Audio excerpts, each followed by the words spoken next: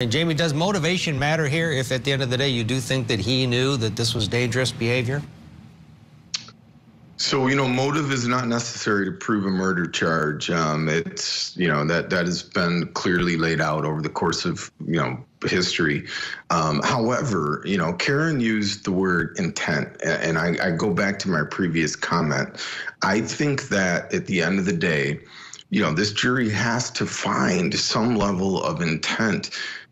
Even if it rises to the reckless level, Ted, of second-degree murder kind of level, where your behavior was so reckless that any reasonable person would have known that life would potentially be harmed.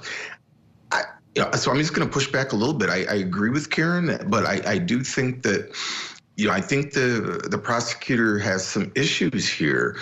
Are we dealing with an extraordinarily negligent doctor? And is there criminal culpability associated with that?